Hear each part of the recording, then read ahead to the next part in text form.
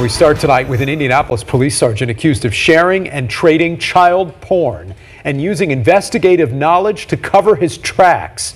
Now he's under arrest tonight, facing a dozen charges.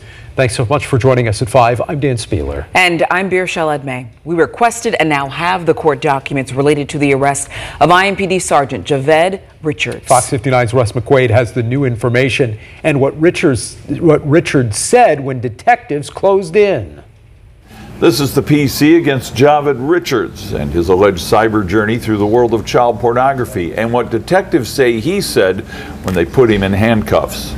Sergeant Javed Richards was an honored member of IMPD for 12 years and is now a dishonored defendant charged with soliciting and dispensing child pornography over the internet. Investigators allege inside his apartment one Sunday morning last month, Richards carried on conversations and swapped disturbing videos of young children being sexually abused with other users. It allegedly happened 10 times after Richards wrapped up his off-duty employment outside of a Lafayette Road business. And then he fired up a computer on a keyboard linked to an address tracked by detectives. Richards then reportedly began sharing videos with other users and carrying on these conversations with his internet nickname Chaz Please. Chaz Please, what else you got? What do you want? Anything special? Asked the other person. Just no limits, said Richards.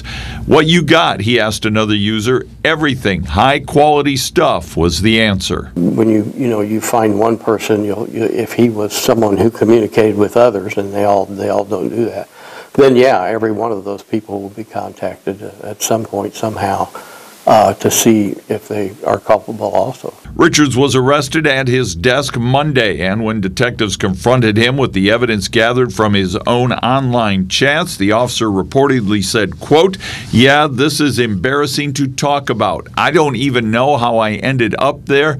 So dumb. Whatever it was, it's not who I am, right?" A refrain one veteran investigator told me he's heard before. Many times I heard that every time I hear a car door, I think it's you guys coming. And they're waiting for the day. Richards is due in court at 9 o'clock on Thursday morning. In the newsroom, Russ McQuaid, Fox 59 News.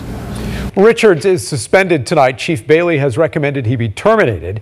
The chief released a statement last night saying in part his alleged actions constitute a betrayal of the sacred oath we take to protect and serve our community, and that these actions don't reflect the character of the brave men and women who serve Indianapolis with integrity and dedication every day.